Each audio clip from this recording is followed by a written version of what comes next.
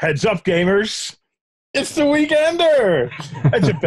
It's a bit different from what you guys are probably normally used to watching, but it's completely different for us too.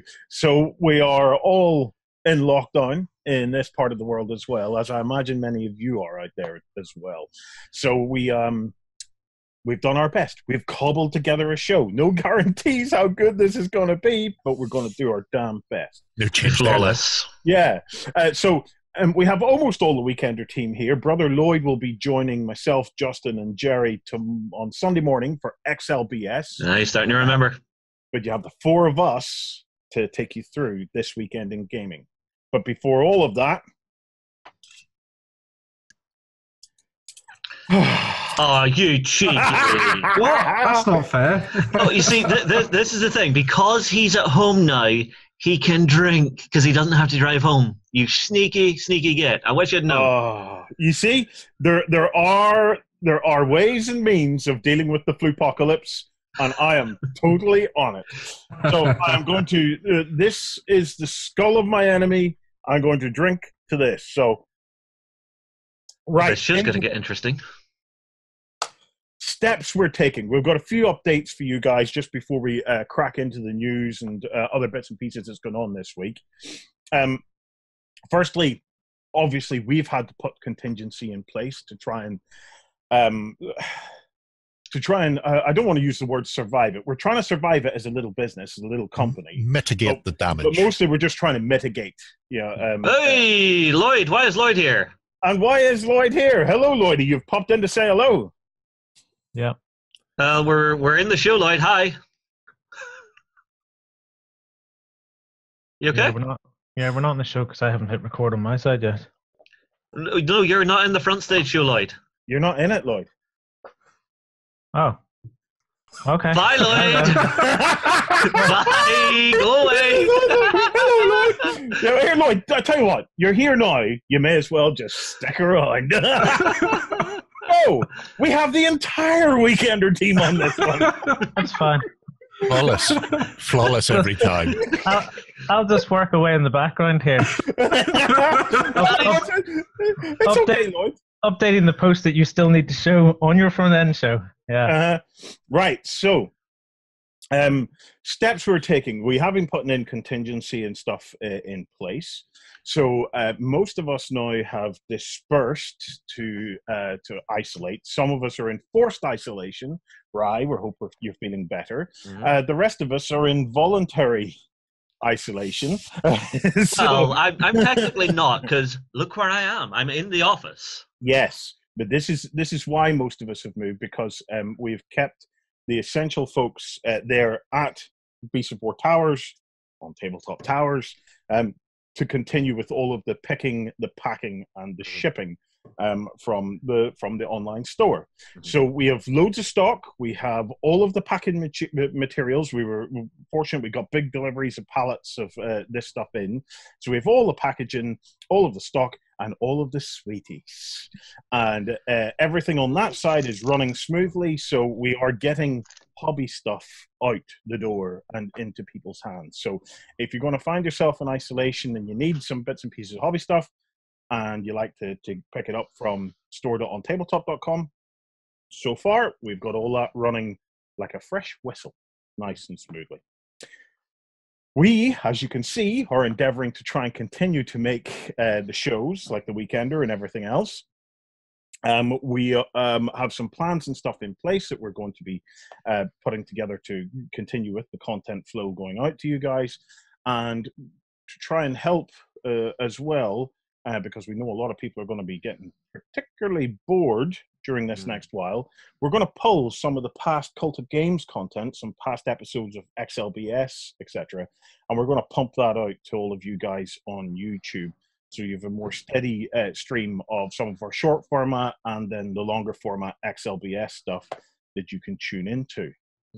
Ben, Rye, Jerry, myself are all band together to create some more written articles and things like that as well.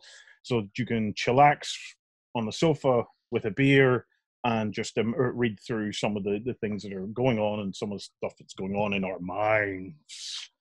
And we're basically just going to try and keep things business as usual, keep you guys entertained. In another step that we've taken. Can I just ask Justin to do one little thing for me, Warren? Yes. Can you let me record this, please, Justin? Record from now, Lloyd. Go ahead. Thank you. Oh yeah. Sorry, I have to give Lloyd permission to record. He wasn't asking for your verbal permission, Justin. Yeah, no, it was just like, oh, my brain. Dumbass. Sorry, folks. All right, you are now set. Yay! You can record, Lloyd. There we go. Right. One of the look, this whole situation that we all find ourselves in, it's frightening. It's frightening mostly because none of us will have really been in anything just quite the same as this. So one of the things that we understand is, as well as people's physical health, there's going to be a lot of people out there struggling, particularly probably with a sense of isolation. Being cooped up in the house is not as much fun as most people think. So what we've done is we run a private Discord server for our Cult of Games members. So the Cult of Games members they previously are backstagers. These are the guys and gals that pay $3.79 a month just to help us be able to pay the bills, keep food on the table, keep the whole thing going forward. What we've done with those guys is we're opening up the Discord server, the Cult of Games Discord server, to all of our community members, so that you can come in there with us and hopefully it help reduce your isolation just a little bit. And it's not Facebook and Twitter. So it's a nice, chillaxed place. We intend to keep it that way. There's none of the ranting and raving that goes on out there, and we can enjoy our hobby together. So we wanted to open that up. In the show notes will be the Discord link to join it. Also in the show notes will be a link to the user guide, because we did a little PDF user guide to gradually introduce you to it. And if I can get Justin to bring it up on screen. I will try. I don't promise that there won't be anything very weird turning up here, but... Oh, well, here. People are going to have to accept that the shit posting does happen, but it's good shit posting. All right. So hopefully you guys should all be fit to see that now. Right. So here's what happens. Whenever you join, you will end up in a pick a team area. In that pick a team area, we run 3 houses in here: the House of Three Truths, the House of Rejuvenation, and the House of Water. The House of the Rising Sun will come later on. So you should go into the House of Water there, because it's the best one. Well, right, it's maybe worth telling them. So I'm in the House of Rejuvenation, so I'm there with all the juvies, as we like to call ourselves. Jerry is in there in the House of the Wet Ones, the House of Water. And Justin, from time to time, when he remembers, it actually goes into the House of Three Truths, where all the Alpha Strikers are. If you don't select a team at the point of joining, I'm going to stick you in the House of Three Truths with Justin. So we might actually get some activity in my house then. That'd be nice. I highly recommend that you pick a team. Yes, there was. Now, if you go across, Justin, yes. I want to show people the categories. So the reason we have these houses is because we run little house challenges and things like that, where each of our teams, we get together and we create something, and then we have a bit of a laugh and stuff about it. Once we get this situation under control a little bit, we have a couple of cool house challenges that we're going to run. So you'd be very welcome to come into that. We also have the COG Sanctuary. That's our main COG chat. That's where everybody, like, what I love about that is every morning without fail, people pop in there and just say, "Good morning, folks. How's it going?" This is as close to the global family as you're likely to find. And I just want to say thank you to every single one of the people that are in here without fail, helping us all, even before all of this coronavirus stuff kicked off. They're in there acting as a support for one another and for us. And I just want to thank them because it's special. You don't find that in many places. We have Trash Talk for all of the music videos. Careful now, Justin. Yeah. I think I'll leave it on this one. Yeah, so for all of the music videos and other bits and pieces of funnies. And then we have the Share Your Stuff, where people post links of just what they're working on and their projects and links to any updates and things that they're doing. That's John's one. That's looking really good. It's nice, that, isn't it? Yeah. Yeah. Right. We have also, as a matter of urgency, created a new category called boredom feeds. Okay? Mm-hmm. And boredom feeds are curated. So, at the bottom of boredom feeds, you will see fire hose. Okay? Is this safe to click? Yes, it is. So you guys who join in the Discord can post into the fire hose.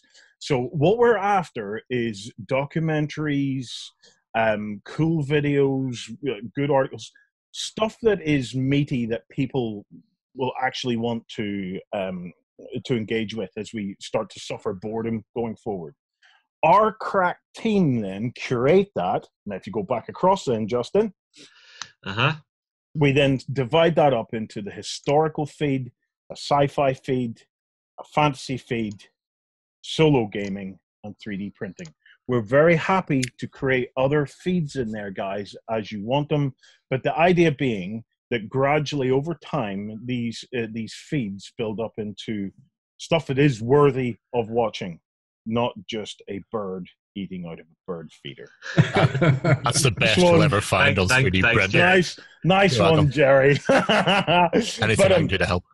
But do let us know. For example, if you go into historical there, Justin, I posted a link to a great hour-long YouTube kind of mini presentation documentary about the Third Crusade that I found very enjoyable. And then a couple of weeks ago, I was melting Justin's mind with the Assyrians.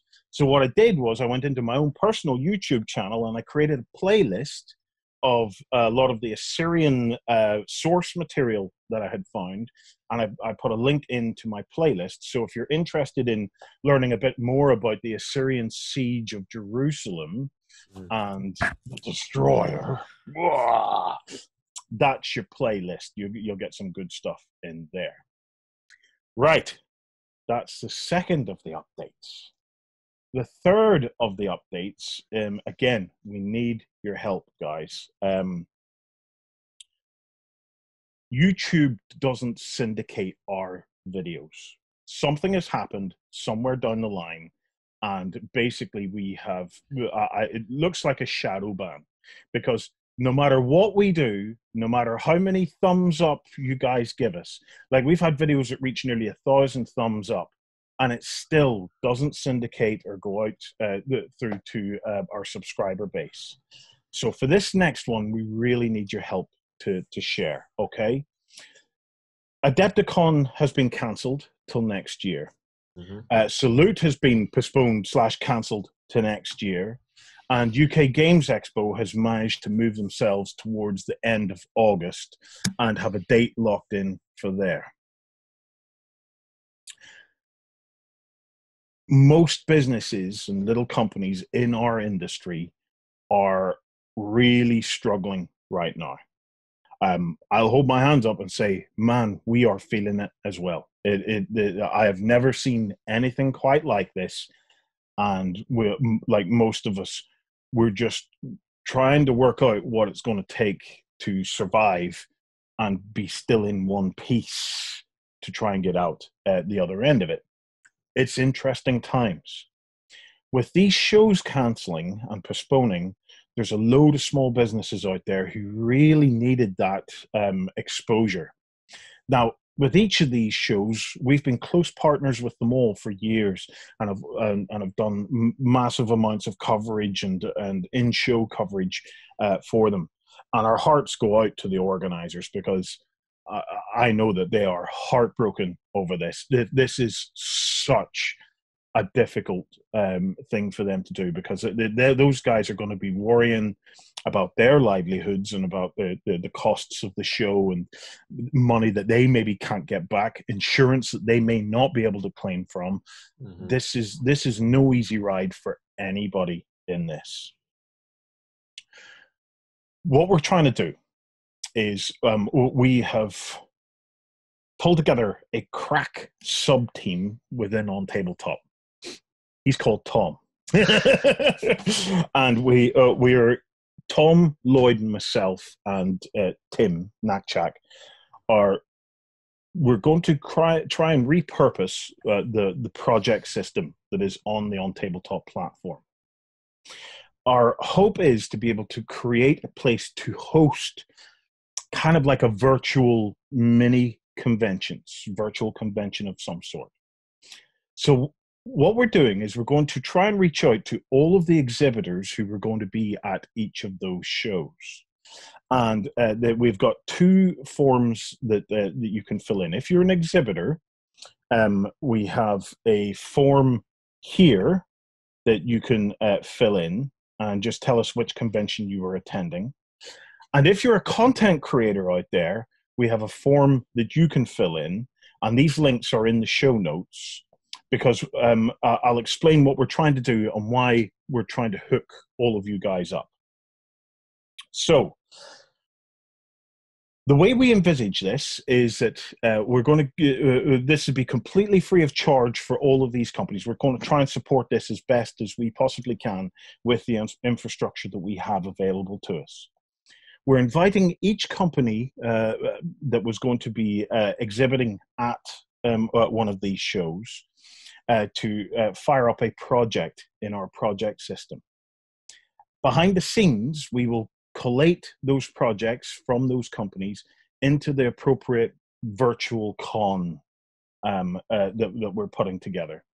And then in their projects, we're inviting them to basically post offers, little updates of how they're getting on, pictures of their products, any videos that they want to link to, and basically just use it as a kind of like a virtual convention that we can all dip in and out of by clicking on those guys that would be in Adepticon, those guys that were going to be at Salute.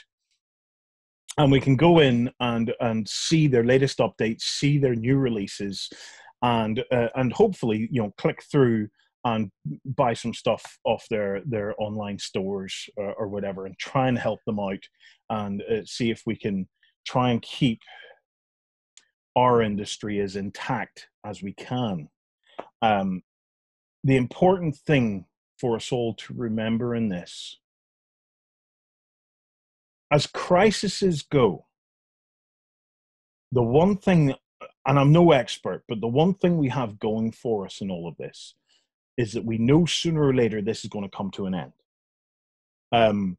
If we were in a situation of famine or war or whatever, it would be a very different scenario, because the uncertainty would be much more. We can be certain that a pandemic sooner or later is going to come to an end, and the patterns of this pandemic means at the end of it, as hard and as awful as it's going to be, there'll be a lot of able-bodied people will be there and able to get on with their lives and keep going forward. If this were war or famine, there'd be no guarantees of any of that. The other thing about this kind of situation and crisis we're in is that generally it's not going to have much of an effect on our physical infrastructures, so long as society we can try and keep them basically maintained. So yes, although governments are pumping monies and stuff like that in, we should be able to, as a global community, pay for all of that when we get out the other side. Again, if this were war or famine, war especially, our physical infrastructure would be being destroyed left, right, and center. So, as bad as this is, there is light at the end of the tunnel on this. So, if we can do our bit as a community to try and keep the connections, the businesses, the social aspects of what we have and what we have all created together over these years, if we can try and keep it intact till we can get out the other side, then it will all be sitting there waiting for us when we get there. And that's important. You know, we'll be able to hopefully together protect our livelihoods, protect just the stuff that makes us feel human. So I'm asking you guys to help us share those links with any of the small companies that we're going to be at those shows, and we'll say to them, look, let's try and create a centralized place where you can come, you can post about what you're doing. For all of you content creators out there, if you're interested in helping these little companies through online interviews or writing up pieces and stuff like that for them, please fill in the online content creators form, because what we're going to do is we're going to basically have all of those entries available to all of those small companies out there, and say to them, look, here are the profiles of other people who can help you create some content and can help you talk about what you're doing and help you spread the word, not just through these projects, but out into the wider world that link back into your projects and back into your little online stores and whatever. So if you can help, and we can all help them together, please fill in those forms. We'll distribute the information, and we'll try and use the infrastructure we have in place to give us somewhere where we can start to kind of pool and centralize all of this, and give us somewhere where we can go and show our support and have some fun and look at some cool new stuff that I'm sure most of us have been waiting for. Well, it's one of those things a lot of people have been saying online is, you know, in self-isolation, it gives us time to actually sit down and do some hobby. You know, you can actually sit down and maybe punch through that project that you've been waiting to work on for months and months, pull down that board game that you bought at a con last year because you thought it was cool. Yes, Lloyd, we know. We know. Jerry is sitting there. Jerry is sitting there grinning, going, he did that to me. Yeah. Now, hang on, Lloyd. Yeah. You don't know where everybody else is. So, for everybody at home, and for you guys. So, Jerry's over here. Hi, Jerry. Right. Ben's here. Reversed. No, he isn't. Hey, Ben. Warren is here. He might be. Can I poke him in the head? Can I tickle your nuts? You can tickle Jerry. And Lloyd, you are down over here. So I think the way you meant the point was up and across to Jerry. Oh, that's weird. Other way. There you go. At an angle. Suddenly I have the wacky inflatable arm deal. Whatever. Well, look, apologies for the big, long monologue, guys. Again, if you can help us get 1,000 likes on this video, smash that like button for all the good it does, but smash it anyway. You never know. Well, it's the old thing. Take the link, share it with people, try and see if we can get as many exhibitors and other content creators. Let's pile together on this and try and see if what help we can give folk. Especially a lot of these very small companies use Salute as the kicking off point in the UK for the rest of the year. So they hold their releases for Salute because there's such a big footfall. It generates a lot of the advertising for them, which is obviously just begging now. On that topic, I'm going to say, it's Friday night, and the weekend starts now.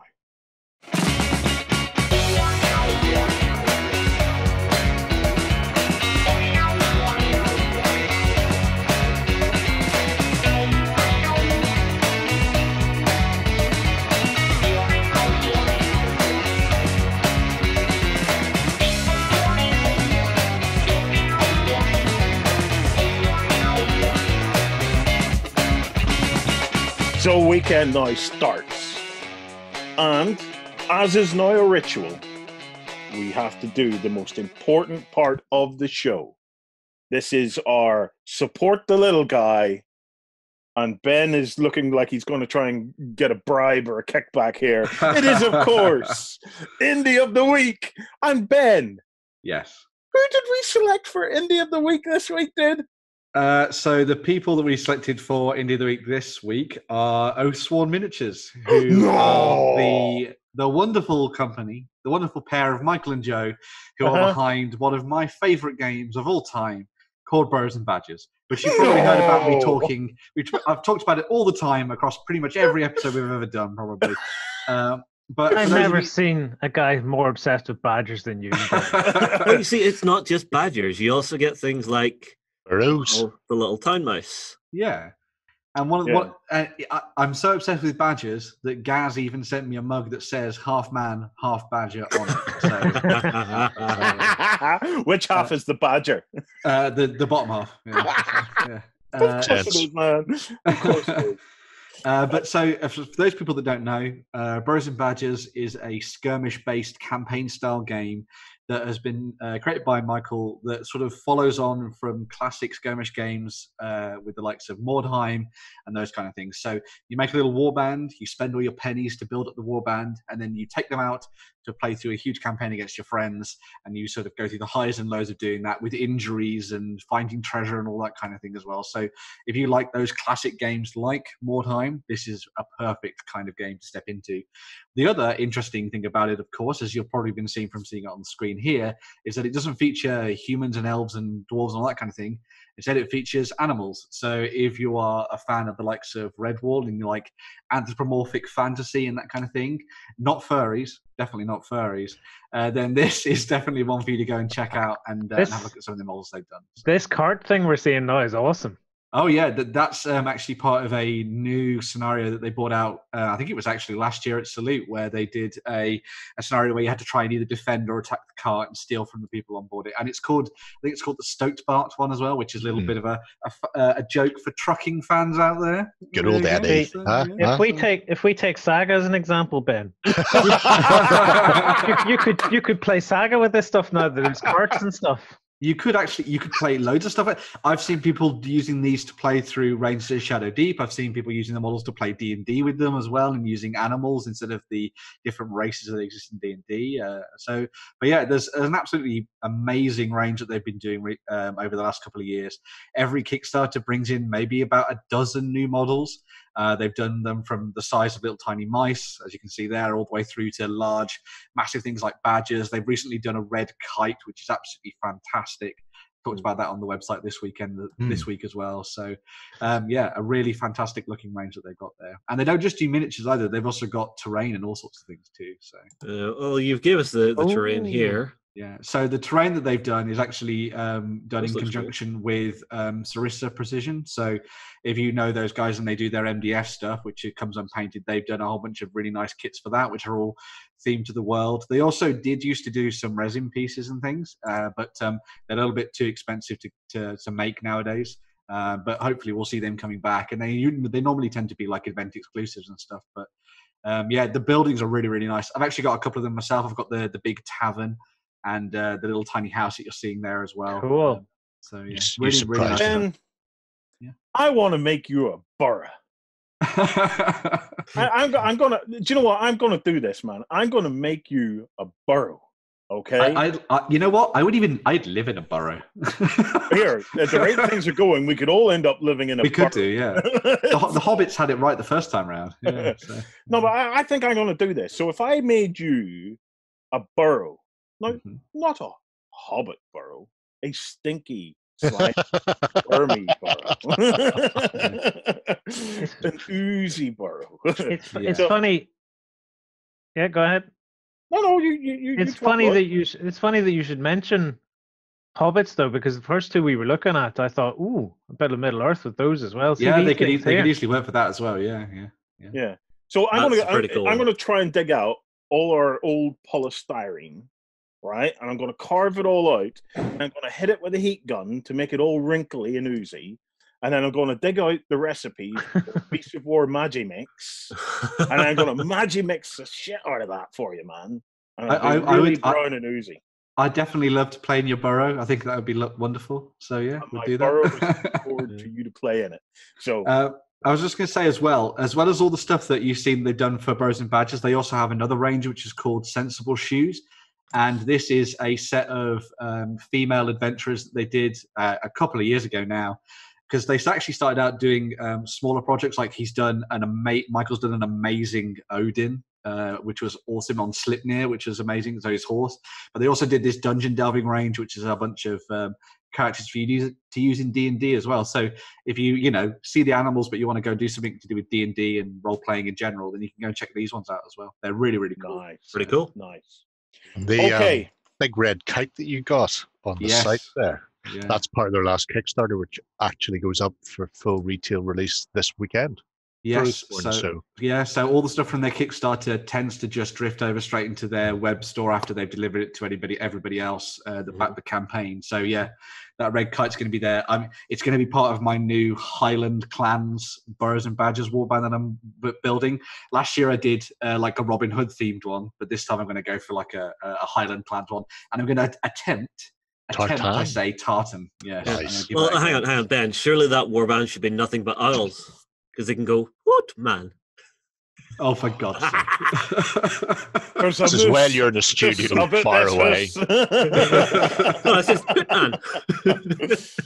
Right, Ben. Awesome pick. That is your Indie of the Week. Coming to you from the center of Northwestern Europe. Covering board games, war games, card games, and all that you love. It's the news. Okay, Ben. Time for the news.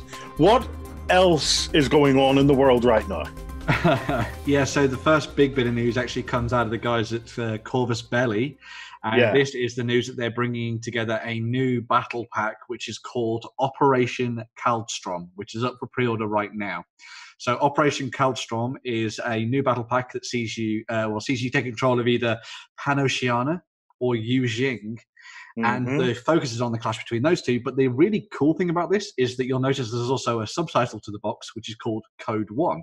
Yeah. And Code 1 is applicable to a new set of rules that they developed for the game, which are effectively a getting started version of Infinity. Because Infinity is a great game, but it's also quite in-depth and quite structurally deep, and there's lots of different things you need to try and work out. But they've tried to cut down a lot of that stuff to make it very, very easy for you to just dive in and start playing their skirmish game and really get your hands around the rules and stuff like that. Yeah, so Code 1, I think, is a masterstroke from Corvus Belli, because they've been working for a long time on the new version, the new full version of Infinity. Yes. I think we're up to N4. N4 will be the new one. So N3 is the current one. N4 is coming sort of summertime, I think. So N4, not too far away. I think N4 is a little way down the way. So N4 is going to be your big full game of Infinity that whenever it drops, it's going to support all of the miniature range. They're all going to be in there. Okay. But before we get to N4, they're launching Code 1. And Code 1 is being specifically aimed at faster, lighter games of Infinity for newcomers or for folk that maybe just don't have the time to commit to bigger, heavier games. I'm noticing something about this box, Warren, just very quickly, if I can break in. They've changed the material for the buildings. If you look closely here, they're now using a heavy-duty cardboard, which I quite like. Yes, it's beautiful, beautiful stuff. And I don't want to take away from the gorgeousn's of the set. The set is lovely, but this is Corvus Belli. The set was always going to be lovely, but the bit that's really appealing to me is where they're headed with Code 1. And Code 1 and N4. So Code 1 is not a temporary thing. Code 1 and N4 are going to live side by side. Code 1 will use a reduced subset of the miniatures range, so it'll have it'll not have as much choice as N4, but what will be there will be supported in the Code 1, possibly using cards or something like that. But the great thing about this is for the ITS and possibly for the campaigns and things that Corvus Belli do, they're going to have Code 1 levels. So if you want to play in a Code 1 tournament, you'll be able to play in a Code 1 tournament. So I think it's awesome, because it's I love Infinity. I love the aesthetic of it and everything else. But as many people out there have. I don't have a massive amount of gaming time these days, and so playing in an Infinity tournament would be a difficult thing for me, because I'm never going to be able to, certainly not the way things are, invest the amount of time and energy that I would need to be able to get up to speed with the full N3 rule set, or what will probably be the full N4 rule set. So Code One really appeals to me on this. I think it could be great.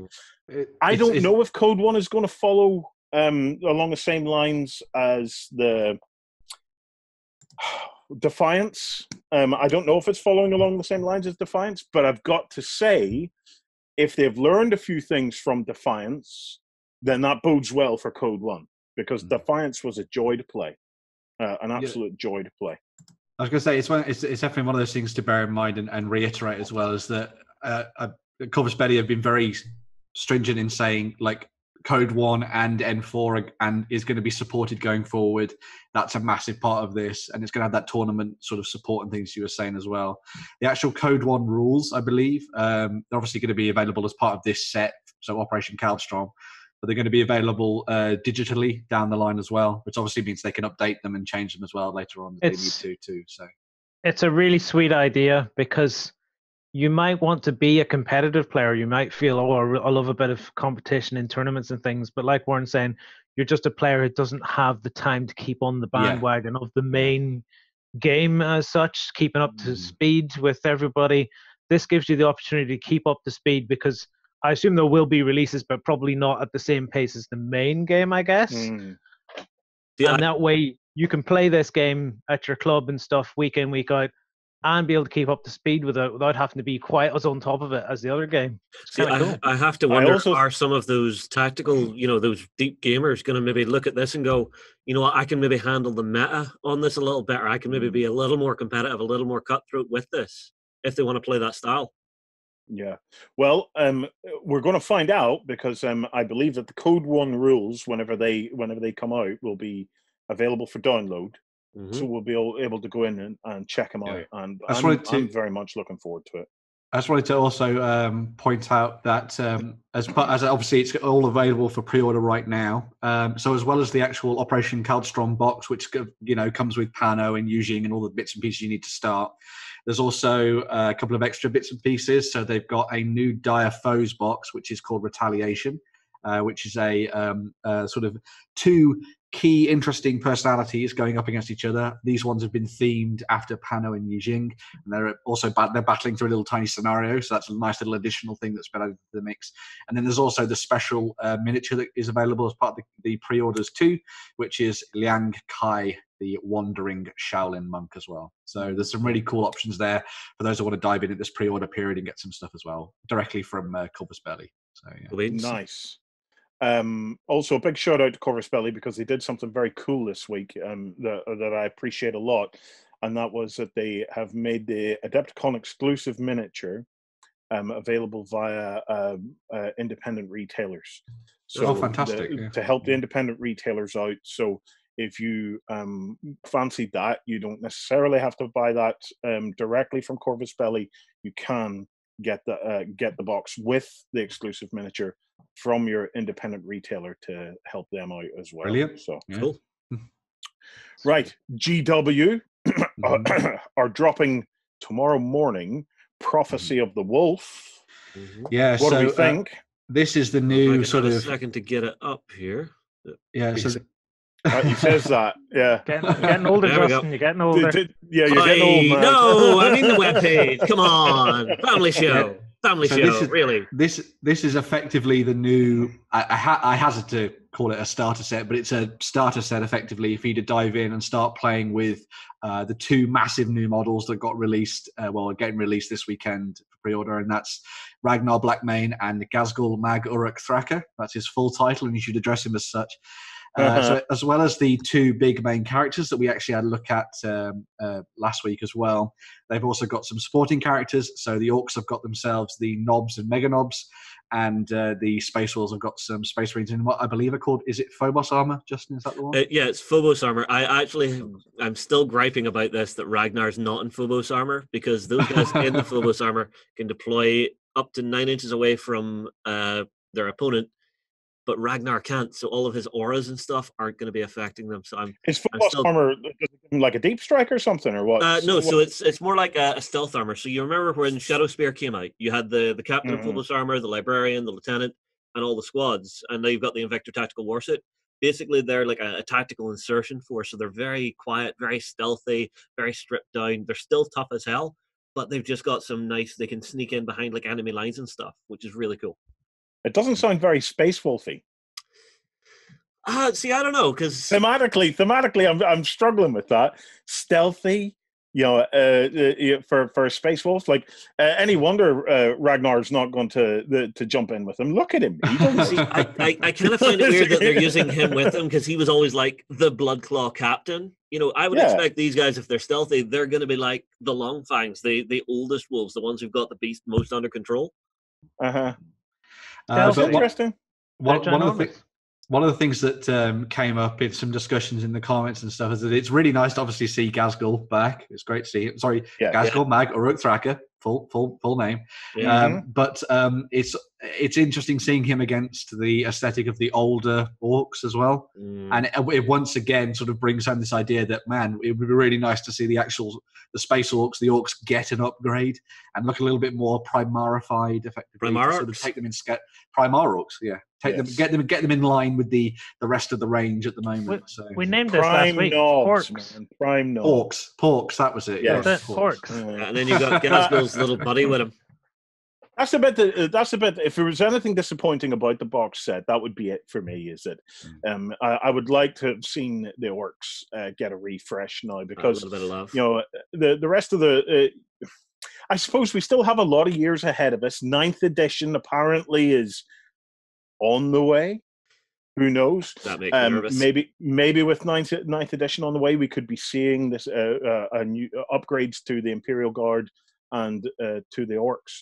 Or maybe we won't. But it strikes me as strange, the design aesthetic change between our Ghazghkull long dong rigmarole that's his Sunday name. And his band of knobs. So it's like, so this is all for Saga of the Beast. Yeah, so this is all flowing into the next book in the Psychic Awakening saga, which follows Ragnar going up against Ghazghkull, and their sort of ensuing conflict between the two of them, because one of the big things that we talked about last week, obviously, is that both of them have effectively died, but were brought back in some way, either through the Rubicon Primaris or through the mad, crazy work of Orc doctors. And so they're getting stuck into another fight. So didn't Ghazghkull get his head cut off? Ghazghkull did get his head cut off, and you can actually see on the miniature there's the little stitch marks around the head where it was cut off and then put onto a new Orc. That's never been anything that slows an Orc down anytime. Exactly. Oh yeah, you just grow a couple more mushrooms and you'll be fine. So yeah. I'm more concerned about the fact that going through the Primaris nonsense turns your hair black. Is this some way of Grecian 2000? Because Ragnar used to be blonde when he was a space Viking. Back in the day, yeah. back in the day. But guess what, Terry? In the just future, for men. They have just for men. Now I wonder if they call it just for wolves. Yes. It's coming out, guys. It's a popular box set. We know this because our resident genius Tom sent out a message to people that have shopped at the store and stuff, and said to him, "Look, this is coming out. If you'd like to put yourself on the wait list to be notified of as and when it goes up on pre-order, fill it out." I said, "Yeah, good idea, Tom. I don't know if many people will buy it." I was wrong. I was completely wrong. Tom was absolutely right. It just went. So it's a lot more popular than I expected, but it's got that amazing Ghazghkull model in it, man. And does it come with the book inside it this time? It comes with a cut-down version of the rules, and there's also a scenario booklet as well. So you don't get the Psychic Awakening book in the box? No. So Saga of the Beast is still separate from Prophecy of the Wolf. Oh, so yeah. Someone say Saga. Yes. Oh, for God's sake. Yes,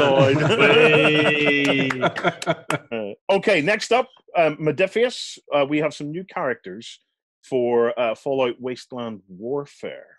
Yeah, so this is a new set of releases that came out this week for Fallout Wasteland Warfare, and it's all to do with sort of growing your collection to include a lot more of the sort of side characters and well-loved characters from the world of Fallout, as well as a couple of other bits and pieces too. So the first set is called Unusual Allies, and it features, and I've learnt the names now, Nick Valentine, who is the sort of synth cop on the left. You've also got John Hancock, detective. Sorry, yeah. You've got John Hancock on the far right, and there's also Strong, who is the mutant in the center as well. I'm sure Justin can fill us in a little bit more on exactly who these characters are. But yeah, they're looking very cool, and it's a nice little set. Well, so going from left to right, I know two of the characters really well. I actually didn't encounter the third character during my playthrough of the game, but Nick is actually one of the main storyline characters. So you'll meet him at Diamond City, and he's basically helping you track down your lost son in the game. So lots of fun there. Some really cool, like, gangster-style missions. Is he the detective? Missions. Yes, and there's like some cool gangster-style missions that you actually play while you have him as a companion. The other guy on the far right is actually the mayor of, I believe it's Good Neighbor. Basically, he's a bit of an amoral git who runs the city with an iron hand. And they can become your companions in the game, which is quite fun. That's awesome. Yeah. Strong. He's a super mutant. That's all I need to hear. He dies. One of the cool things about sort of Fallout Wasteland Warfare is it has these different styles of mode of play. So you can either play it competitively with sort of gangs, you can play it cooperatively, or you can play it solo. And so these kind of characters being added into the mix is a really sort of interesting and new sort of element for people. So they can either, fight alongside Nick Valentine and Strong and that kind of guys, or you can go against them or just encounter them in the middle of a scenario. Maybe if you had a games master involved or something too. As well as the sort of unusual character allies pack, there's also the one that you're looking at now, which is the Vault personnel. Say if you want maybe some additional survivors that you want to play as, or some sort of people that you want to bump into as you're sort of going throughout the wasteland, and you've got some interesting options there. You've got some guys in their sort of, traditional Vault tech style jumpsuits, and then you've also got some slightly more armored individuals at the same time. Yeah, the security forces for the Vault. Yeah. And then the other set that they've released, which is the third one, which is called the T51 Power Armor set. And so this is effectively, power armor is normally used by only certain individuals within the game or certain factions, but if you scavenge enough parts from across the wasteland, you might be able to build your own suit of power armor. And if you wanted to potentially go up against some of the bigger creatures that are in the wasteland in this post-apocalypse, then you're going to have some power armor to do so. And so if you want to have some interesting characters like that, then you can pick up some of these and customize them to your heart's content. I love the idea of spraying loads of cool graffiti and stuff onto them. Like giant ants, which scared me out of the video game. That was it. My first giant ant, I was like, nope. That's it. It's over. One of the things I really loved about Fallout 4 was that you were actually able to customize the different marks of armor that you were putting together on your armor rack, so it wouldn't have to be all a full single set type. You actually have a usable set of power armor. I wish they had done it with these miniatures, and I would really love to see them maybe revisit it and do that with them. They might do. One of the big things that Modiphius have said from the outset, especially with Fallout and their newer game, which is Elder Scrolls, which is coming out soon as well, up for pre-order at the moment. I think we talked about that on the previous Weekender, but they basically have access to everything that Bethesda has ever really done for this. So they are really going to be diving into it and bringing out some stuff for it. They've done big models, they've done small models, they've done all the different characters and stuff. So yeah, it's a really nice mix of things. And hopefully, so you're saying there's more in the vault to come? There is more in the vault to come, yes. I am wondering if they're going to do anything from Fallout 76, because it's a game that I have played. It's something I got bored of, but I'm tempted to go back to it seeing these. Because they are bringing NPCs to that one now, which is making me very happy. They are. They're actually making Fallout 76 into a game. Did you ever think you would hear someone go, well, they're bringing NPCs into a game to make it interesting? Honestly, Fallout 76, it just felt empty because your missions, you found them on like data sheets, random pages littered around the world. And it's just like, No, I want someone to talk to me. I want to feel like this world has life in it. Well, no, Jerry. the best thing is you can play it on the tabletop and do it yourself. So, Yeah. Jerry, Yes, how Ben. do we get them to shut up so as we can talk about World War II British paras? I don't know. Normally I would reach out and slap them, but they're all too far away. They're too far away, man. Shut up! Right, great stuff. But Offensive Miniatures are releasing World War II British paras. Yeah. You see if you've lost this, Justin. I haven't lost it. I just clicked the wrong button. Calm down. Okay. Jerry, okay, this is the bit we've been waiting for. Jerry, have you had a chance to have a look at these, mate? I have. I've had a wee scally through the actual paras, but Offensive Miniatures is a company I've known for years because they do some absolutely gorgeous stuff. Mm-hmm. Yeah. So in this case, you'll find they're slightly bigger than the sort of Foundry or Warlord, but not hugely so they'll still mix in fairly well. And these are just absolutely beautiful set of paras if you want to do your into the lowlands and your bridge too far, that sort of thing. Yeah, this one, yeah. But it's a nice set of packs as well. So you've got the various ones, both with the ghillie sort of helms on, and then also the standard beret setups. But as you would expect from Offensive, it comes with the full range of support weapons and standard unit sort of setup for them. So yeah, beautiful pack. The full set is it 36? So it's you run a full platoon essentially. So, you can get a box of a full platoon of 36 guys. Right? Yeah. So you've got your command, your fire sections, and your support, or you can pick them up individually. But Offensive's oh, lovely. Offensive is a great company. They do some absolutely stunning stuff, and they really just seem to fly under the radar for a lot of people, or in this case, fly above the radar and then drop. Very cool looking. I love the tash on the first guy. It's well worth going to go and check out the rest of their stuff on their web store because they've done some really nice sculpts and things. I picked out some of the ones that I thought were quite interesting and cool. Yeah. But there's a really nice sort of mix of stuff there to go and check out. And one of the things that I think is really cool about like little tiny packs like this is that it kind of gets me thinking about playing World War II in a different way. Like a lot of people think about playing World War II and having it on sort of like a medium scale, with a couple of different platoons of men fighting with alongside tanks and that kind of thing. Yeah, I like the idea of playing with like a much smaller subset of men, maybe 5 or 6 at a time, and doing a little bit more of a skirmishy style thing. Yeah. And I know like Warlord have done rules and stuff like that, and there's lots of other ways for you to dive into that too. But I just like seeing packs like the paras and the kind of like little tiny ops that they used to do during World War II gets me thinking about that kind of style of World War II instead of the bigger battles, I think. So. Especially if you're going to do... Sorry, boy. No, go ahead, Jerry. Okay. If you're going to do things like that, Offensive Miniatures have things like Volkssturm, so the last line of defense in Germany. So you can get Volkssturm on bikes.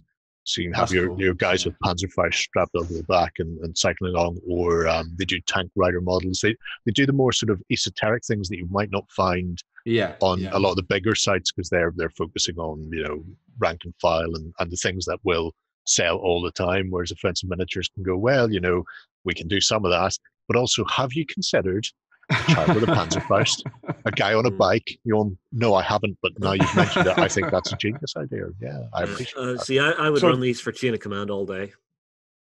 Yeah, Chain of Command would be a good choice for that. Yeah. It's very important, Jerry, that we reach an understanding in this new format that whenever it comes to historical and we're competing to talk, you always go first because I'm infinitely more likely to tell lies. You're the gargoyle who lies. Yes. So, from my perspective, the paras are awesome because they're the one group that I can imagine. If you're talking about just gaming with that pack of 36, right?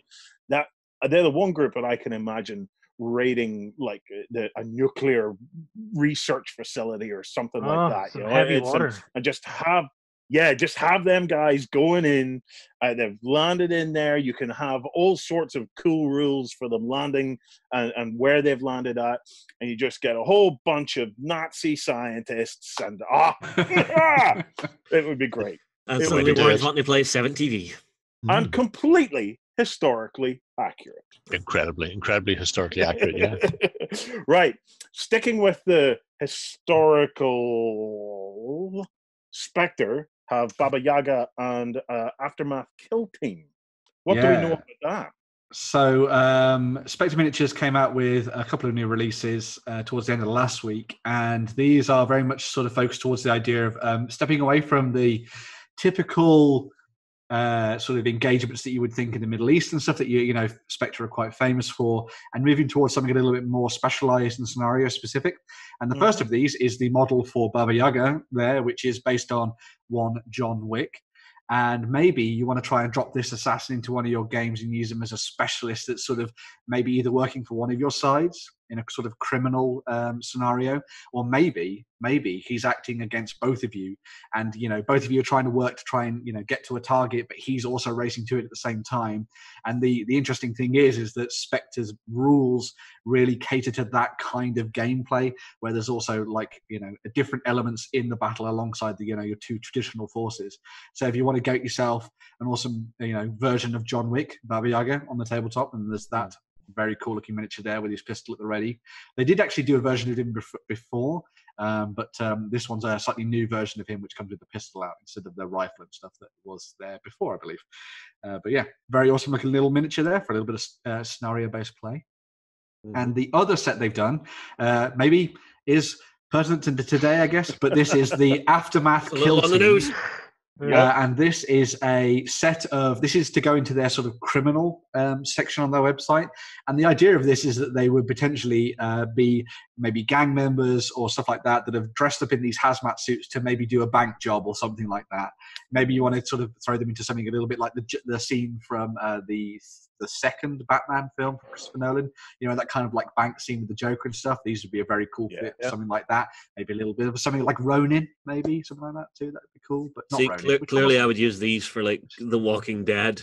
This is the CDC going out to grab supplies before going. You could also do that too. John. You could also use them as terrorists in certain situations as well, and that kind of thing as well. So they've got a really nice sort of mix across the whole range of different scenarios and stuff you could play. John has one of these suits as well. I asked him about it last week. I was like, "Oh yeah, he has a full hazmat. Where's your hazmat suit?" He's like, "Oh, I'm too fat for it." Oh, wow! Well, wow! I can officially announce that I've been invited to work on Spectre's new expansion, new game. So what I've done is I've reached out to both Spectre and to Foreground to pull together a brand new release that is going to come out, and it's Foreground are putting together their shopping center, and Spectre are putting together the two factions of Delta Force and Toilet Roll Stockpilers, and and we're going hunting. So I have this completely under control, and it's going to be amazing. I'm thinking of calling the game Insertion. Yes, I think it'd be good. Right, too far. A wipe too far. Right, last one. Okay, we've got room for one more. Yeah, Crocodile Games, War Gods of Olympus.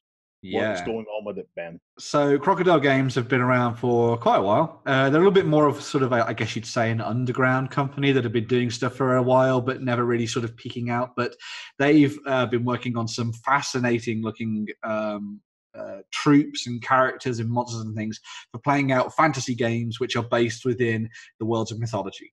Their new book, which is coming out, is called War Gods of Olympus, and this is focused around the idea of playing games centered around Greek mythology. So you're going to have things like demigods, you've got the Spartans and Athenians, you've got some of the massive monsters like Minotaurs and that kind of thing as well.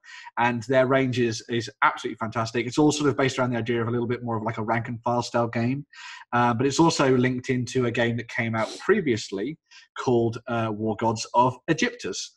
So as they've got both of the different pantheons of both ancient Greece and ancient Egypt together into one range here, which is looking absolutely fantastic. And the cool thing is as well, is that both of these games are completely compatible. So if you have Egyptus and Olympus, you can play across the two. You can mix and match things as you want. There's an image I want to see, Justin. That's the one. No, down one. That one. Okay. I'm Can I saying zoom Horse in? Widows. I That one. unfortunately cannot zoom in. The Amazon right. Horse Widows. Because Yeah. they roll with their pikes. Yep. If you Uh-huh. look at Titans and Monsters, is it Titans and Monsters? I don't know. Here, Yeah. Does that contain? That's- Yes, it does. what are you after? one? The Hydra is Yeah. a particular favorite of mine. I have a chunk of these. Their Spartans are lovely. I have beautiful. Look at that. There's a Cyclopean set hiding in there somewhere, which is it's got a ice elf, ice queen, and Wendigo, and stuff like that there. So it's Egypt's been going for a little while. Chris Fitzpatrick, who pretty much resculpted the Dark Elf range for GW. When he left GW, went to Canada and was the main sculptor. I think he still is the main sculptor for Crocodile. So yeah, These are incredible. One of the cool things I like about these is that they do those demigod miniatures. Yeah. So they're effectively versions of the gods on the tabletop, and slightly more of a less sort of think Mythic Battles Pantheon style, but smaller versions of them. And they look absolutely amazing. I love some of the ones they've done. Like Ares is really cool, and Hades and all that kind of lot. Amazing.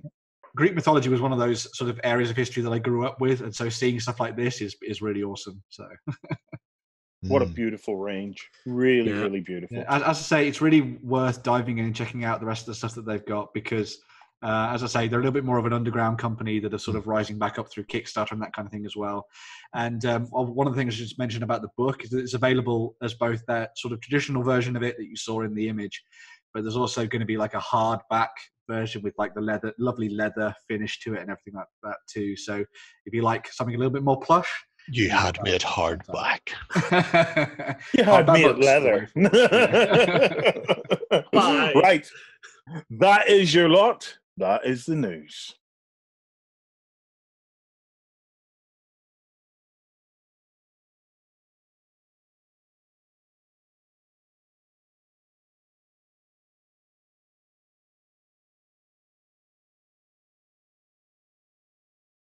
Right. To save all of our minds, we are now officially launching the 2020 Spring Clean Challenge. And no, it's not what you think. It's not the fact that we're all now trapped at home. We have to clean the place. I have done that. Yeah, the Spring Clean Challenge it's my favorite thing throughout the year. So we're going to run this for the entire springtime. So we're going to do it from now until the 20th of June? Yep. So launches now, runs to the 20th of June. And basically you come across to OnTableTop.com, you set up a project, and the Spring Clean Challenge is about taking a project that you've done in the past and breathing a new lease of life into it. Okay, so it might be a part finished project. It might be a project that you're looking at and going, do you know what? I could do better. I can fix this up. I can do something just more with it. This is your chance. We're doing some prize support for this as well. So we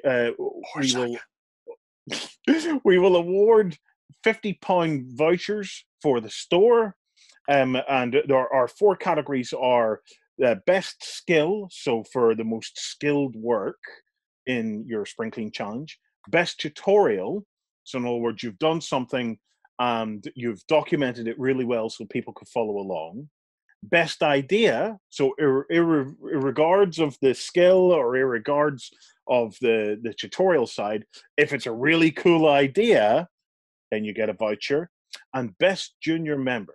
Now that we're all trapped at home with our little ones, now's the time to get them to do some projects and get them in there. And the best junior member, someone under the age of 16, will give them a voucher that you can spend on your behalf. Now, just to recap that before someone asks, it's a £50 voucher. Bring up the picture, please, Justin. Not a problem. Now, which is this open worldwide or what's because worldwide? Scrolling up there, Justin. Yeah. So £50 4 £50 vouchers to be won. Yes. For the store. And this the Spring Clean Challenge is worldwide. It doesn't matter where you are in the world. you can enter this and you will get your £50 voucher to spend. Yeah. And you can spend it on anything you want in the store. We will ship it to you. Okay, but it has to be done inside a project. Yes. Yes. So it has to be done inside a project. And one of the key things also to remember with this is that the 4 categories, or at least the 3 categories, so skill, tutorial, and idea, are tied to the little thumbs up you can give in each of the projects. And so the community can help to inspire and give references to certain projects by thumbing up the things they think are the most skilled, the best. Justin, why don't you bring up a project and we can show that in action? Okay. Because now, just so as you're all aware, it's not going necessarily to the person with the most thumbs up in any particular category. But it'll guide our thinking. But it helps us narrow down. So okay, so let's pick one. Let's go. No, let's go up to just show them how to create a project. Okay. Yes. So the first thing you're going to do is this button here. Yeah. We click in through to that to add project, and then we have these fields to fill in. So project name, the type of project, which is a drop down. Yep. So depending on what you do. And it can be anything at all. It could be a cosplay. It could be whatever you want it to be. Yeah. You can mark in your genre. So say it was cyberpunk, family, fantasy, things like that. You've got the status of the project. So what stage the project itself is at, so you can mark them when they're complete, so people will know, okay, there shouldn't be anything more coming from this. On hold, tell people, okay, they're taking a break from it and coming back to it. Active is you working on it, and cancelled, we don't really use cancelled here. And the great thing about the on hold thing is it might be nice to see projects that have put on hold coming out of hibernation for the spring fling. Do that. You've then got your visibility, so you can actually set it to private, set it so your friends can see it, or set it to publish. If you're wanting to enter, you're going to need to hit publish, but you can use private and then update it later to actually have it like pre-built whenever you set it live for folks. Yeah. You then got a little about this project, so just a little blurb on what you're doing, and then you have to put a header image in. So this will put that main top image in for you. You then got any related games, related companies, and related contests. This is where the Spring Cleaning Challenge will be. Yes. So and that is the make basis sure of and select the Spring Clean Hobby Challenge in there. Yes. Okay. Yep. So then if you go into a project then for us, Justin. Okay, I will go to the projects page. And we can just show people what to click. Okay. So what we get is painted. Yeah, that's good as any. Look at this one. Now, whenever you come into these, it's core 8-ball. Oh, it's core, yeah. Now, you have an option in here, so you can tell it to show you the oldest entries first, because whenever you load in, you're generally going to see what's the end of the project. And then if you flip it around, this is now showing us first steps. So you can throw some pictures in here to show people what you're working on. You can throw text blurbs in here. You can throw galleries in here if you want to put multiple pictures into the one thing. Sophia lives. Now, if you scroll can put up, some fancy lists in and things like that. Yeah, there's lots of functions there, guys, that you can use to lay out your project. But if you scroll up, Justin, the important bit I want to show you is this little graph. Okay, so tutoring. So there's 3 little buttons there, Justin. If you can show them, if you click them, tutoring, skill, and idea. So basically, when you're looking at an entry in a project, you can say, that's a really good idea, and give them an idea nomination. Or that was some good tutorial work there, give them a tutorial nomination. Or that's some really good skills shown there, and give them a skill nomination. And then that all goes to the recommendations chart there, which builds up. So from that, we can see the projects, and collectively you can as well, the projects that are more kind of tutorial orientated, or more really cool idea orientated, or maybe just showing some really cool skill sets. Yes. Well done, Justin. Well done. We in 2020 now. I was wondering if that would ping up or no. You've also got this little button up the top here as well, Warren. Follow. Yes. If someone's doing something you think's really cool, click that, and you'll get little updates whenever things are being added into it. Yeah. So, there you go, guys. So, get stuck in there. Now, I want to talk to my fellow team members here. I will be entering the Spring Clean Challenge. But I'll be doing it next week because there's so much going on. I don't have the bandwidth. But I wanted to chat to you guys about some of the ideas that you might have for the Spring Clean Challenge, just to see the kind of things that you might do. I could kick off with one. Okay, I shall allow it. Would you allow it? Yeah. I will okay. allow it, So yeah. I'm thinking I have 3 that are kind of sitting that I could do. One is LSR, one of the community members, sent us in these gorgeous painted Napoleonic miniatures. Mm-hmm. Okay, but there is a problem with them. They're all on square bases. These square bases. He's probably sitting there going, There's 3 forces there. So there's French, British, and who are the other ones? There's a guerrilla faction which could be Portuguese or might be Spanish, but certainly it's Peninsula campaign, so it could be either or. So what I'm thinking of doing is going in, maybe doing I will at some point a really nice rebase job across all of those, and base them up into 3 skirmish forces that we could maybe do a little bit of a battle through a La Sainte kind of a thing. So that's option 1. Option 2. Because I'm stuck at home, okay, with the kids, I might have a further look at my D&D storage system that I've been working on, okay? And because I still have a pile of D&D stuff that I haven't transferred into the storage system yet. You're going to retrofit.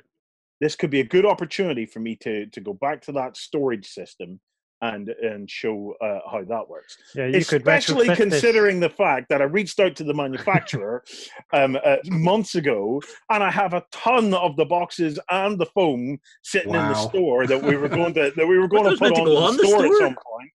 Yes, they were meant to go on. We were meant to turn that into a product. We were. So. What are you trying to fit in? More minis, or are you just going to retrofit this to put your kids in the storage system? This is self-isolation 2.0. I will do the mini.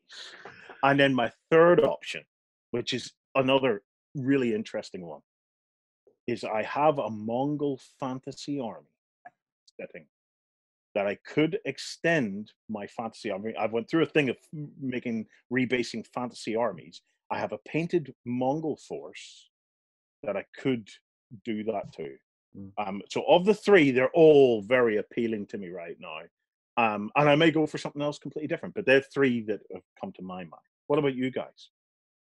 Well, there are 2 possible ones. One of them, Jerry has already kind of shot me down on because I mentioned it last week on the XLBS. Which I'll shoot you down on it this week then. Well, basically, I'm wanting to go back to an old costume I did last year, the 40k Guardsman, and I want to update that to rank it up to, say, a sergeant with a power sword, plasma pistol. So I would be doing new stuff, but for an old project. Well, no, that's okay, but that's easy. All we do is mask off your shoulder pad and put a red stripe on it. No, because I'm changing up the weapon. So instead of just running around with a rifle, I want a sword and a pistol. So I've actually been doing some work on this already, which I will show everybody this Sunday on the XLBS for my hobby time.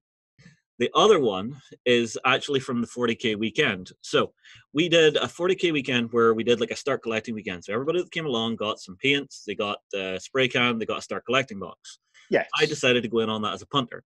Unfortunately, BBC, I was dumb and I overloaded myself and I sort of sickened myself of painting the army. Sickened yourself that weekend. Painting the army. Yeah, I sickened myself that weekend. That was a different way. But it's been on a shelf gathering dust ever since. And I feel kind of ashamed for it because I do want to play Imperial Guard. So I might pick that up again and start maybe working through say a squad in a week. Set myself some goals to actually say, okay, just do this much. And I think if you get to there, you're doing good. That's my thoughts. Okay. Lloydie? Where do I start? I can see your hobby hoarding. Your hoard is showing, Lloyd. So many started projects and stopped projects. Can I just say, you and Jerry's apocalypse planning has been awesome. I'm sitting here in a house that has no shelving. I'm not kitted out for a hobby here at all. Why do you think my place is so close to the studio, Warren? Whenever everything goes down, I'm just moving into the office. Yeah. What are you thinking of doing, Lud? Well, I do have this, but it's not hobby cleaning, so I'm trying to like maybe think of something I could do in amongst that. And I have my Spanish Oh, very cool. Hang on. Let me get a closer look at that. that I haven't actually ever finished. I got like 4 painted up, and then just didn't get back to the project. So I was thinking, ooh, they're beautiful. Maybe it's time to crack these dudes out and get painting. Maybe it's time to crack these dudes out and try them with some contrast paints. Because these are obviously not contrast paints, but maybe contrast is an option here to get through some. Is it? Do you know what? I'd be reluctant to change whatever you're doing because they are beautiful. In fact, really you're really sickening my ass, little brother. How talented you are. You know, I really. So maybe the Spaniards for blood and blunder. Ben, what are you thinking of doing? So a couple of years ago now, I picked up the Doom board game from Fantasy Flight Games, and I was like, right, I'm going to paint all the miniatures from this because they look really cool. And then you'll get all the hits because Doom Eternal is about to come out. Yeah, exactly. It's all very on brand. And so, but then like a couple of months later, I was like, nah, I can't bother with this. Don't want to do it. But recently, obviously, the new not recently, but the new contrast paints came out from Games Workshop, and they're making things a lot easier to work on these kind of things. So I am going to dive back into that Doom board game and finish touching up a lot of the models and finishing a lot of the models that I started but never got around to. Specifically because last time I played Doom, which was about 3 weeks ago, my friend went, "Oh man, these are awesome. Why haven't you painted them?" And I was like, because it takes, and he was like, yeah, but dude, they can't take that much time to paint. And I was like, yeah, fine, I'll bloody paint them then. So, but now every time we play a game that has any kind of figures in it, he goes, "Why are they not painted, Ben?" And I'm like, "It's not my game." But I'm going to be painting them. So maybe you could see, I don't know. Maybe you could, let me get a closer look here. So that's one of the Kako demons that I'm. Put your hand up behind it for me, Ben. You're a little out of focus there. And put it closer. Come closer. Keep going. No, it's gone. It's not working. It's focusing on your hand. Only loves Ben's face. Only loves me. Yeah. So I'm working on that at the moment.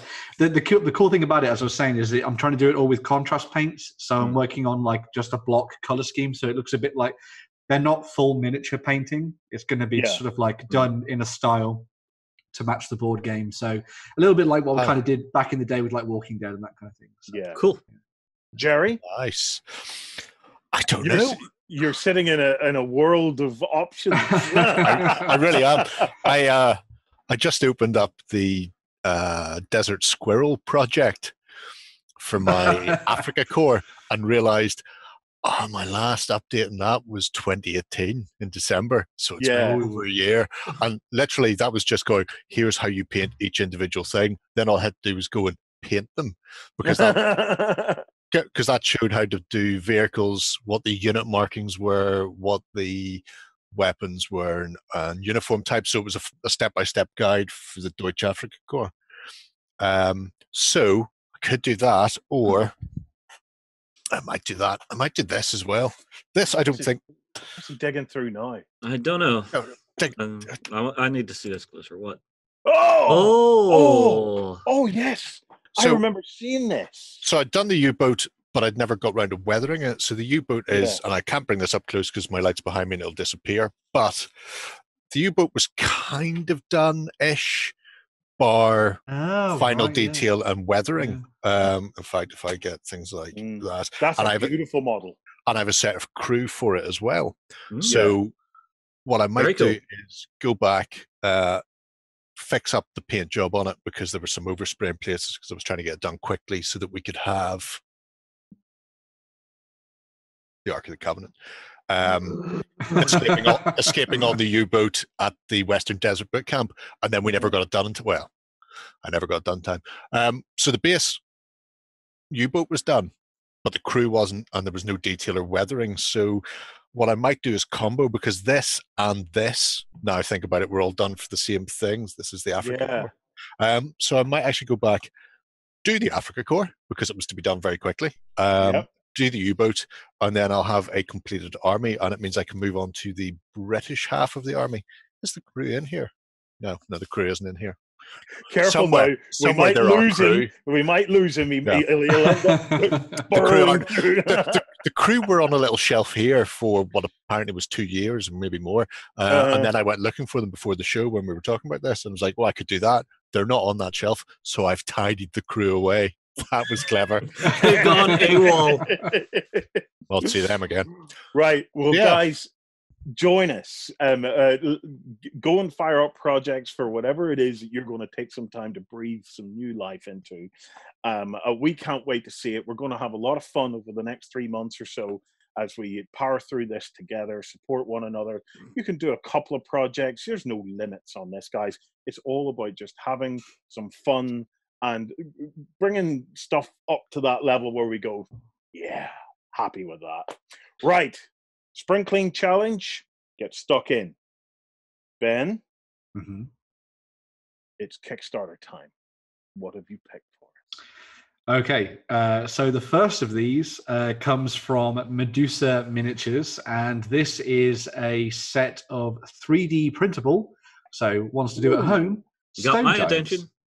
Okay. So obviously we've seen a lot of Kickstarter campaigns now focusing on creating STL files and that kind of thing for people to take home and print up for themselves. And so this Kickstarter focuses on some stone giants and a stone giant family.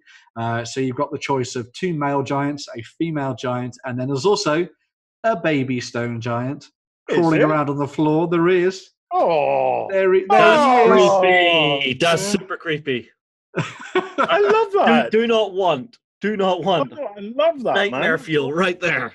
I love the idea of a encounter in Dungeons and Dragons where your party adventure into a mountain hold or something, and they don't get attacked by the stone giant, but they get waylaid by a baby stone giant who's playing around with them, thinking they're just toys or something. I think that the really baby got lost, and you're trying to lead the baby back.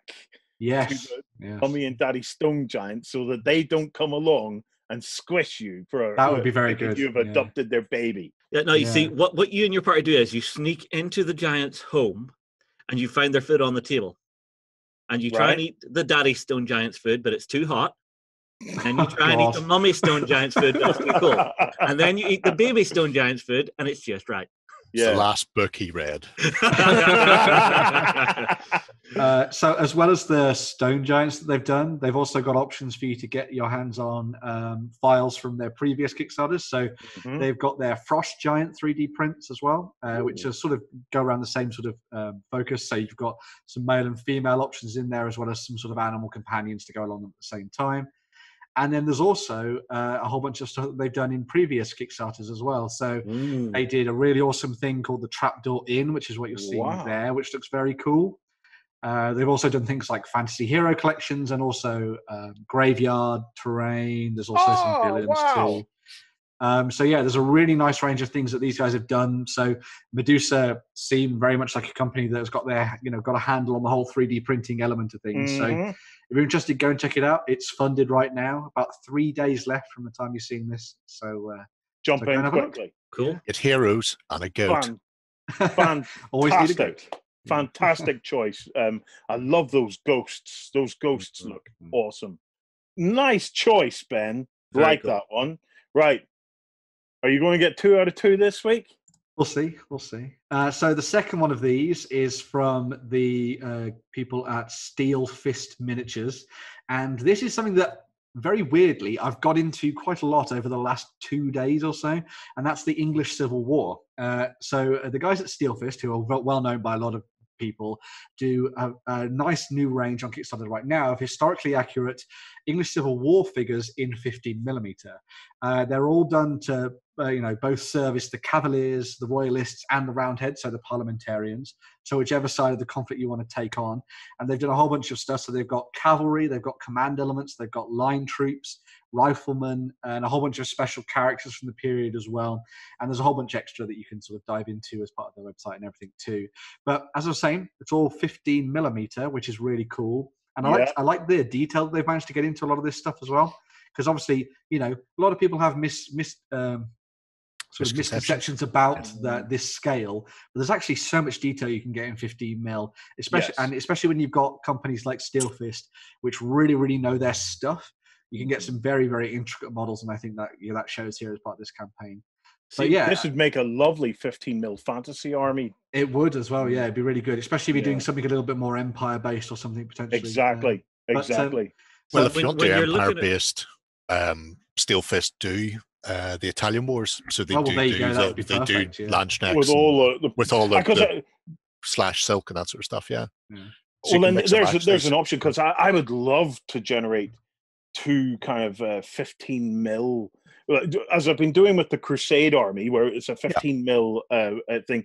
Wouldn't it be awesome to do a 15 mil kind of fantasy army, but it's more cities of the empire kind of fantasy, two factions fighting against one another. Cool. Yeah. So these guys versus the Spanish or Italians, could be awesome. Although when you're looking at these without anything for scale reference, I'm not thinking 15 mil. That's how good the detail is. Yeah. Well, no, they're obviously 15 mil, because if they were 28 mil, the detail would be up another level again. Scroll down, but it's 15 mil. They're great. Sorry, lad. Yeah, I want to see their space station again. That is a stretch goal. Look at that awesome space station.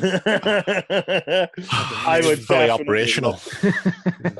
Love to do this. I was going to say, actually, one of the cool things that sort of drove me towards this project was I was looking at some stuff by a company called First Corp, who do a whole bunch of really awesome English and American Civil War and loads of other stuff as well. And I think to a degree, it's the kind of pageantry of the English Civil War that really gets to me, especially on obviously the Royalist Cavalier side. And I was talking with Jerry before the show, and we were saying how Jerry was saying how he would never want to really paint it because there'd be so much you'd have to do with those guys. But if you want to make it easy on yourself, you go parliamentarians, because they're all like basically one color, like buff coats and steel helms. Exactly. Away you go. Yeah, they clear the Montrose Scots. Yeah, but that's really cool though, because you've got that really nice asymmetry between the two different factions, and obviously their belief systems as well. And there's so many places around the United Kingdom, obviously within England as well, that are very much, have a lot of that English Civil War history about them. So there's plenty of places to go and learn a little bit more about it. Like my grandparents used to live down in Purbeck, and there's a castle there called Corfe Castle, and it's been a place of like defensive nature for years and years and years, stretching back to the Saxon times. But during the time of the English Civil War, there was a massive siege there, and it got sundered by the parliamentarians, so no one else could use it again and stuff. So it's a really nice, rich environment to sort of dive into and explore that kind of history and stuff. So yeah, as you can tell, I'm quite excited by the English Civil War. So and that delightful Mr. Cromwell did an awful lot for urban renewal in and around Drogheda. Yes. Yeah. Right. 9 days to go on that one, guys. So if you fancy that, go and get stuck in. Yeah. That, my friends, is the end of the show this week. It couldn't come soon enough. My ass is killing me. You're at home. You should be comfortable. This is the worst chair ever, Justin. I'm going to have to rework something here, because you'll have seen me jumping around and my ass is killing me here. Yeah. We kind of have the problem. You're not getting a delivery anytime soon. Right. We're done. We will be back again next week. We're going to keep working at this till we try and see how we make all of this work going forward. Thank you so much for tuning in. If you can, please come across and support us, and join the Cult of Games, and hook up with us again on Sunday morning when we have XLBS. Until then, please stay safe, stick together, and we will get out the other side. Go ahead and check out our other content on screen now. And while you're at it, why not hit subscribe and remember to ding our dong. Go on, you know you want to click it. Go on.